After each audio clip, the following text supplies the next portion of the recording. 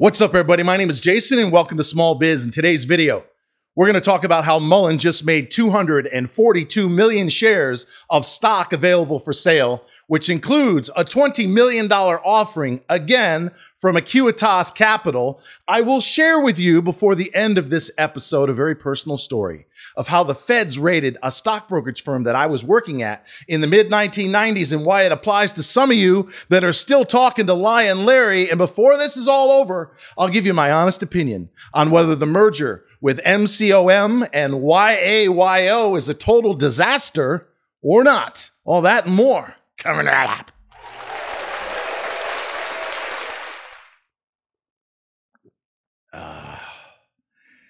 I hope everyone's having a blessed, little different camera angle. I move it around. Thursday afternoon. It's absolutely gorgeous here. 2 o'clock hour just outside of Atlanta, Georgia. All right, you heard the news to start it off, and don't go anywhere. I'm asking everybody's help. This is probably going to be 20 minutes long. Like it, share it everywhere. I'm going to tell you a very personal story that involved 3 major agents that scared the living bejesus out of me, and why it applies to some of you that are exchanging text messages or phone calls with Lion Larry. And we may as well include David, who's run 5 companies into the ground, CEO of Muln, and of course Sal in the infamous Hellbiz coin, which is also worthless, down 99.9%. But to start things off, I shared an article. Follow me on Twitter. Muln Stock Alert just received a $20 million cash infusion, which leaves me with my first question of the day, ladies and gentlemen. If, according to their last 10Q filing, they had $121 million worth of cash, why in the world are they doing another $20 million offering? Because if you read through this, it's a total of 59.07 new million shares with the warrants exercisable at 0.7255 cents, which is way above where it bottomed out this morning, maybe at 45 cents and change. And didn't I say about 30% ago that if the stops were flushed at 50 cents, it's probably going to 38 to 45. So do I think today was the bottom? No, way too orderly. You want to see a capitulatory flush somewhere in the mid to high 30s, then a big bounce. So say 38, 47. When it retraces half of that, 42 and change, you pull the trigger, you put your stop at 37 cents a penny, right below what could be the all-time low in the next few weeks. But I digress. Last trade, 47.5 cents. I don't think it's down going down. That's all, folks. We don't edit around here. Done going down. But again, why are we doing more offerings? Why are we adding $20 million, another 59 million shares, when we supposedly had, with production just 2 months away and the collection of cash in the August and September timeframe, why are we doing more dilution? And here's the even bigger question. If you scroll down this article, which again, I shared on Twitter at Try Small Biz, and make sure you find the blue check, 11,300 followers. I've got a bunch of clones. They're all copying me, including the green and red circles that I pin on the top every single day so that you know what to buy and what to sell. And as I said this morning, the only real disaster that we have is Muln and Mcom. We are up 295% in the last 7 trades, going back almost 8 weeks now, up almost 600% after 116 winners to be exact, since I started posting on March 1st of last year. In other words, I know what the fuck I'm doing. I've been right about 80% of the time. Close to 70 if you go back through my 30-year career, 15 of that as a broker. But sometimes I'm wrong, or in the case of these 2 stocks, I've been really wrong, and I own it. But my question to you is, why in the world are these 3 shareholders filing to sell 242 million shares of stock? Some guy named Michael Wachs, W-A-C-H-S, 2022 Dynasty Trust. Well, that's a fancy name, isn't it? Must be a real upper crust kind of guy. Davis Rice Pty Limited. That sounds offshore. And Acuitas Capital, which again just did a $20 million, 59 million share offering after we all thought they already had enough cash to get them well into next year. So my question to those 3, and I'd love an answer for David. And by the way, I have a suggestion about the $18 million jet. So don't go anywhere. Why are these 3 filing to sell, which by the way is the equivalent of almost 6 billion shares pre-split? We had a 1 for 25 reverse. Multiply 242 million shares times 25. You got 6 billion shares for a sale. That is more than the entire outstanding over the last several years before the reverse split. Why are you putting yourself out there now at an all-time low, 45 cents and change, last trade 47? Why are you telling the street?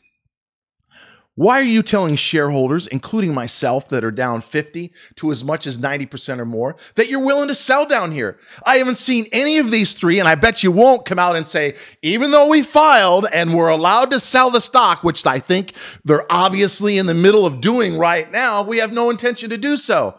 If you really believe, for all you Mullinaniacs out there who have drank the Kool-Aid, you're laying down Jim Jones style, right? You just say, hey, take me, I'm ready to go. You don't believe that Lion Larry might be telling the truth. You think that because David ran 5 companies into the ground, this time he's rehabilitated. I say the odds are absolutely not.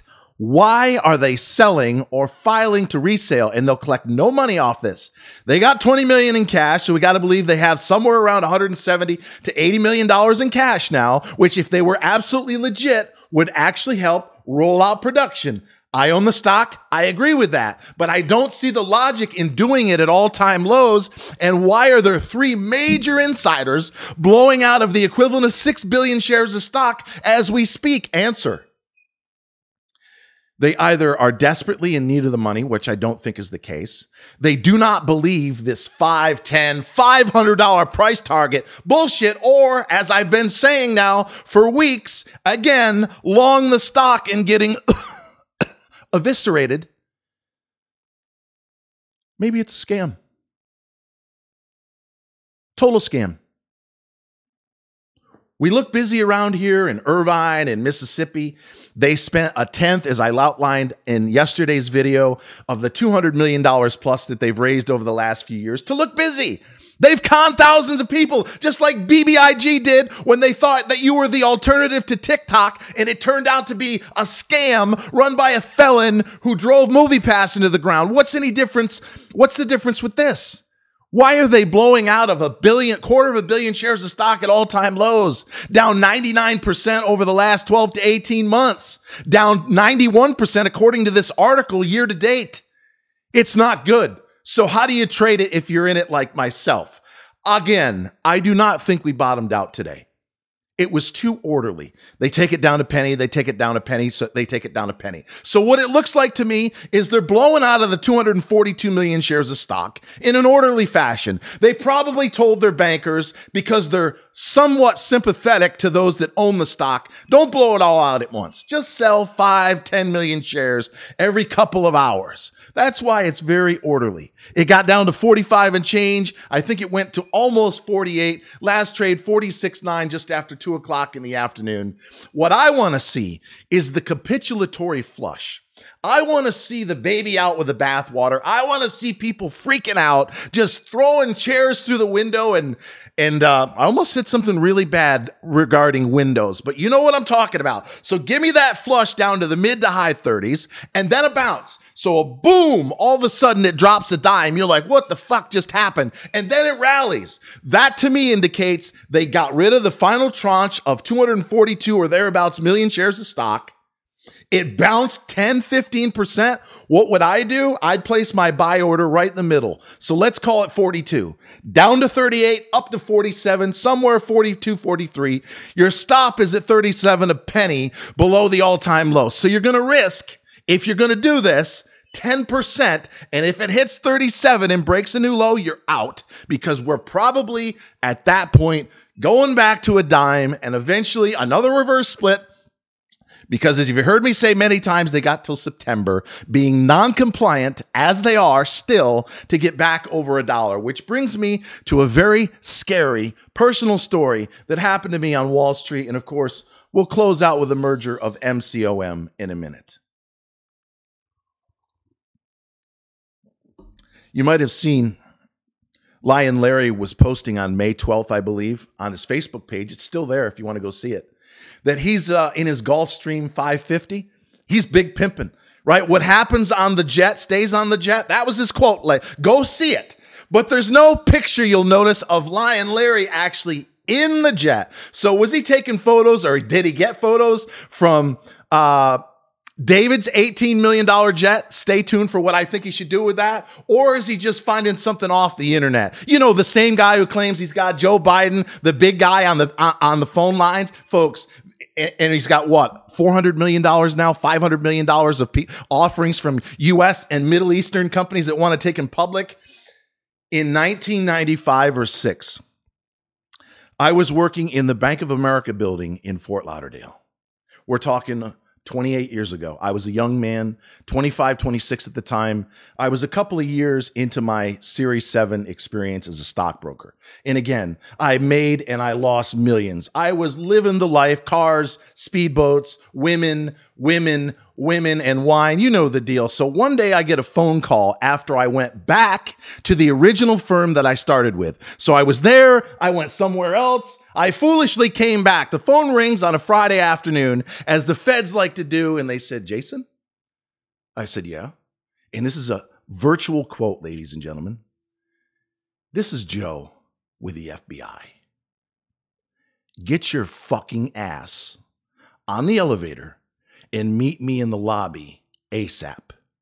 I'm wearing a white, and I got chills right now if you can see them, thinking about how scared I was. I'm in the lobby, white starched shirt, red tie.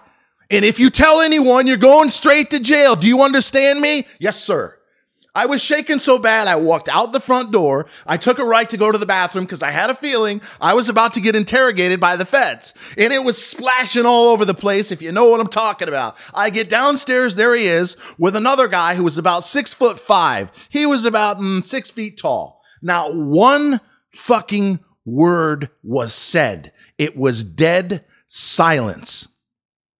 We go out the door, took a left. They took me to another building. They sat me in a tiny room about the size of a small bathroom. I could see the camera in the upper right-hand corner. They sit my ass down for 20 minutes. I'm just like freaking out. I'm sure they're watching me on the camera. In comes 3 guys.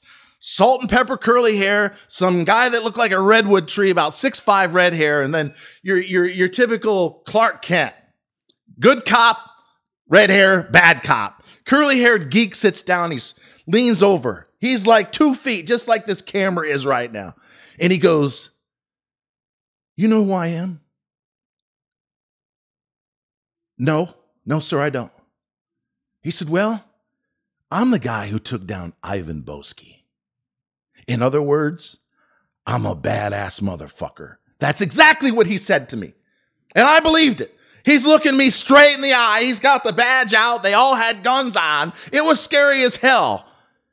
And they tell me that we've been surveilling your firm for 9 months. The owners of X, Y, and Z Securities, we believe, and that was the feds, are on the take with some very shady characters. And you might be going to jail unless you answer X, Y, and Z. So I sat there, long story short, for 2 hours, and I got interrogated. And I told them everything that I knew. And to this day, and you can check my record with the NASD, I've never had a complaint, let alone a lawsuit against me. I'm sharing a partial story here, ladies and gentlemen, because any of you, like the gentleman yesterday on Twitter who said, I just had a 32-minute conversation with Lion Larry. With all due respect, sir, you're asking for fucking trouble. Because in my opinion, Lion Larry, and we may as well throw in the possibility of David and Sal, are under surveillance. If you take what Lion Larry has publicly said, from the guaranteeing of a $10 billion deal with the Saudis, when he was taunting the SEC and all the other outrageous stuff, from private security to drone projects to having Biden on the phone line to one fucking lie after another, I'm telling you, based on my experience, I almost guarantee they've got his phone tapped, they're following his ass around, and they're building a file a mile long. So any one of you that are getting on the phone, probably just to get to the bottom of why you're getting your ass kicked along with me, you're asking for trouble. Because if they subpoena or indict him or any of the other 2, they're coming after you. They're going to want to know, what do you know about this guy? Why are you on the phone with him? We're going to need to see your email, your bank records, your blood sample. The reason why you've heard me say, and I can't stress this enough, I never wanted to talk to the CEOs of these companies because of moments like this. I got scared to fucking death when I was a young man. I thought my life was over because I was stupid enough to go back to a firm that turned out was doing some very bad things. But because I wasn't directly involved with that, I got out and I resigned like 3 days later. So I'm telling you, you might think that you're picking Larry's brain, but when you are talking to an ex-con that's quite possibly going back to jail, because even if you do believe that he's telling the truth, he has violated, as I shared last night, numerous non-public material information laws, insider trading. You can't be texting the average Joe that you've got an X billion-dollar deal that you're about to sign on Monday, on Tuesday, and even though it keeps getting delayed, and then he was in one Facebook Live saying that he just cashed his check from Muln. And then yesterday in another interview, he says that Mullen's not paid him and he's moving on. It's one lie, one material, one fucking smoke screen after another. And if the feds are watching him, and I do believe they are, any one of you that has direct contact are asking for trouble. So don't say I didn't warn you. In closing, what's the deal with the Mcom merger? Please share this. I know this is going to be 20 minutes, probably longer. I care about you guys and gals. We're all in this together. We're all getting killed. I do believe they're both going to rally. If I had to pick which one's going to be the bigger rally, it's Mullen. I think 75 to $1 is very possible. I do not think after MCOM probably tests 15 to 20 is going back to $1 anytime soon. Why do I say that? Well, if you dig deep, as I did last night, into the acquisition of YAYO, which hit an all-time low of, let's call it a nickel, in the last 48 hours. It's about the same size revenue-wise as MCOM. And they pointed out in the article, based on last year's revenue run rate, $32 million.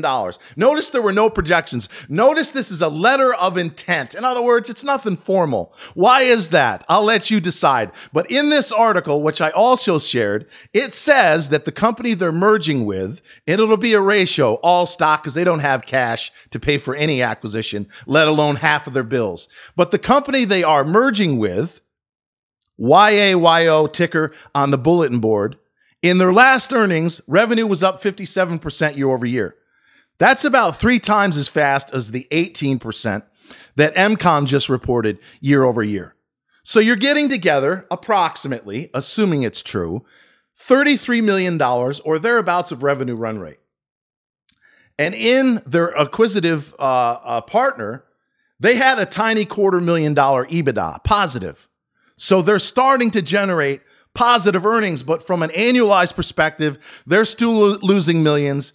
MCOM is losing tens of millions of dollars. It's down from its SPAC 2 years ago under HLBZ. It's down 99.9%. And as I said before, Sal, the CEO of the company, is the worst fucking CEO in the history of NASDAQ as far as I'm concerned. So the question you may have is, why in the world is this company wanting to get in bed under the ticker as a wholly owned subsidiary of MCOM? Why do they want to do business with Sal? Answer is inside of the CEO, Mr. Sanchez's comment as to why he's open to this idea.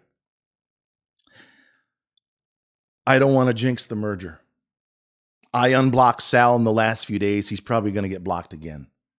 I don't want to put the potential of this merger and a rally any more at risk. I've told you guys and gals the truth since day fucking one. We're up almost 600% after 100 plus winners in the last 15 months. That's a fact if you're following me on Twitter. I know what I'm doing. I've been in this game a long time, and I can tell you that Mullen, and in this case MCOM, something is fucking wrong in the state of Denmark, and that's no offense to the Danish, because as the CEO of YAYO pointed out in the news announcement, their investment banker is going out of business. Translation, they have no access to capital anymore. And if you saw recently the last filing with MCOM, they've almost exhausted the entire $20 million dilutive financing with Yorkville. So let's assume that Sal has $1.5 million to $2 million or thereabouts in cash. He's merging with a company that has no cash, that's knocking on Chapter 11's door, whose investment banker is going out of business. And the CEO, and you can read the press release for yourself, said it was one of, if not our only option. So we have two very desperate companies getting together that may have a sexy story. And the other guy is probably a lot more legit than you know who, but the average daily volume of YAYO before the announcement at an all-time low on the pink sheets near a nickel was the equivalent of $2,000 a day. It was 40,000 shares at 5 cents. That's $2,000 of liquidity. That's non-existent. That is practically out of business. So while I hope and I pray there's a way out of this fucking mess, last trade 24 cents, we have to be honest with, where is the money going to come from?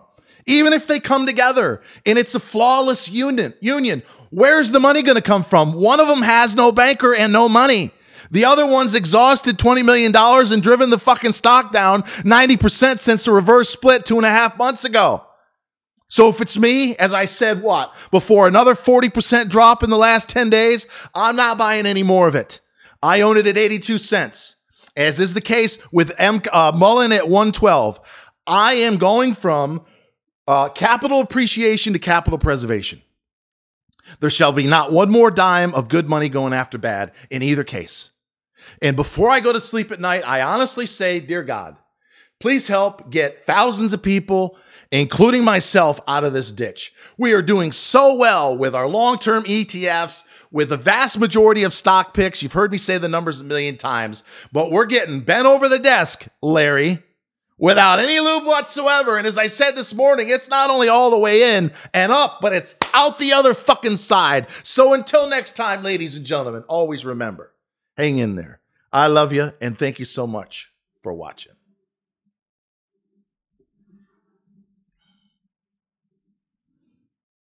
Aloha.